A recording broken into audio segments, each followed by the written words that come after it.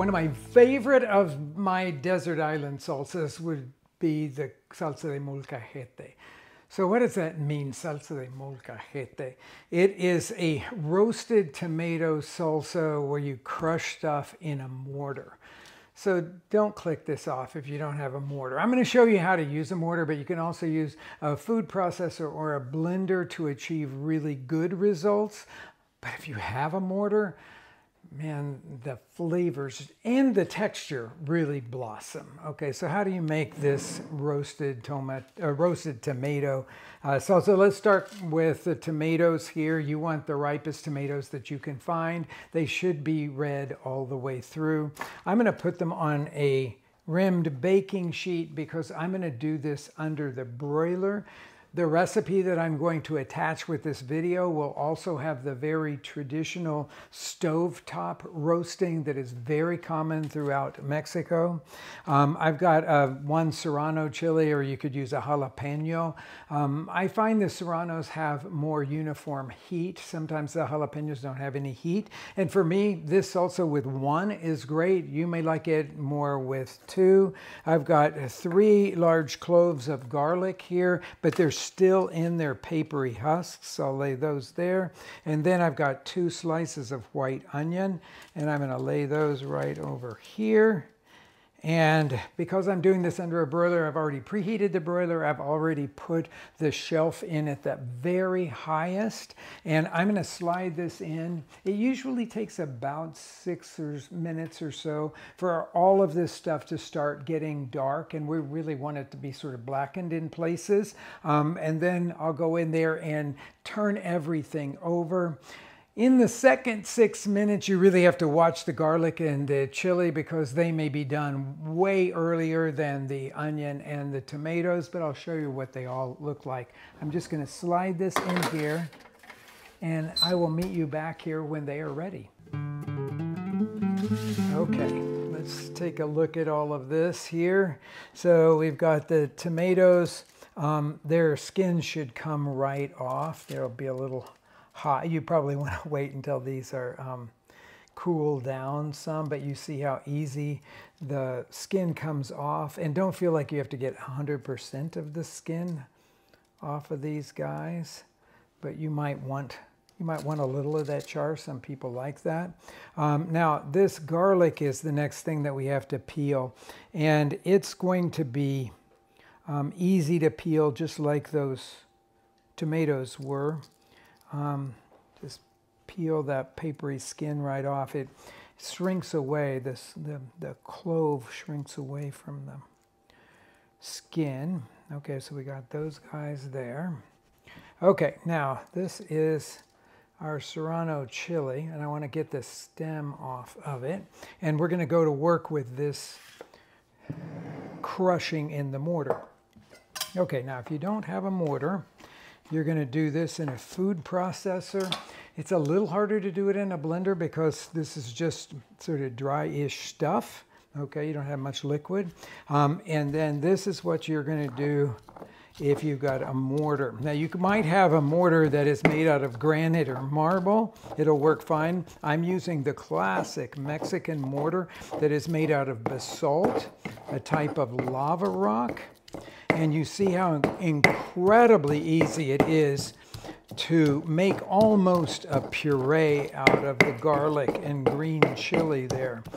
Now, one of the reasons that I always encourage everybody to do this is because the smell is just amazing on it. Roasted garlic, roasted green chili is one of the greatest things that has ever been cooked and mashed together. Okay, we've got now, and here you're really working rock against rock. So you're really, usually most people in Mexico will hold this part of the mortar like that so that they can really work whatever it is that they're working together in the mortar. Okay, so we've got that done there.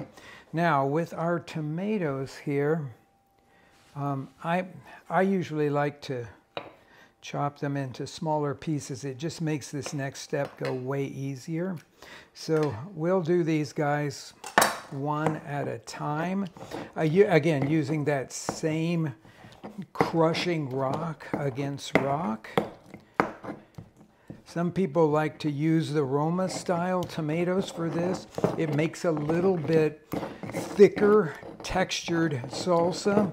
I think all tomatoes have their place. I'm just going to keep putting these in here and crushing them until I get them all done.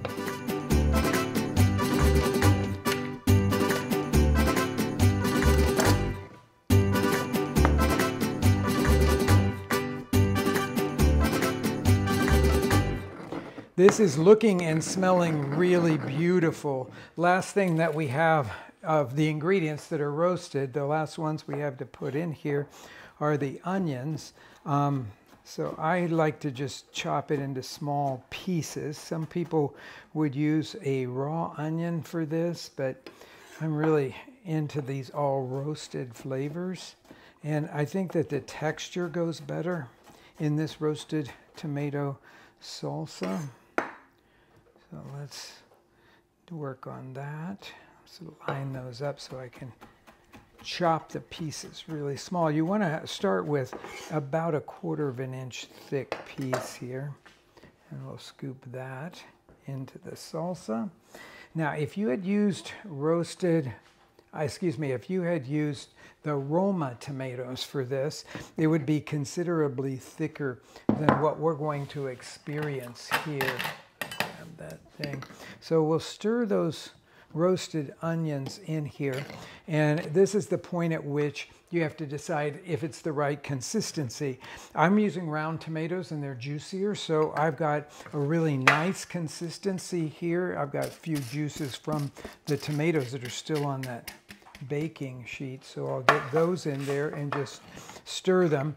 But if this is the right consistency for me, but if yours is thicker than this, you'll want to take a little bit of water to it. Okay, next thing that we're going to do is to taste it and give it some salt. Okay, I know kind of where I am. I'm going to say that this is going to take a scant teaspoon of salt, because remember, salsa is a seasoning, so you season it highly. So I will take about that much and stir that in. And then I'm going to give it another taste just to see how we are with the salt level, and then judge acidity. Do we want it to be more acid? Because if we do, we can use some lime juice or some vinegar in this. Vinegar is pretty common. It seems just a tiny bit flat to me, so I am going to squeeze just a little bit of lime juice in here, because I think that will perk it up. Remember, you're going for slightly salty, bold flavors, so this acid is going to be the right thing for that. And then we have one more ingredient that we can add, or we don't have to add, and that would be cilantro in this. And then we'll give it one final taste, because I say when making a salsa like this, it could make or break your meal. So you really do want to pay close attention to all of the seasonings. So I'm just bunching up that cilantro there and giving it a very fine slice. And I don't want too much. I want it to be quite finely chopped though, so the flavor of it is distributed all through here. But that should do the right amount for this, at least for my taste. You might like more or less. I'll scoop all of that in there. One final taste here. And you're going to have what I consider to be sort of the queen of the salsas. Right.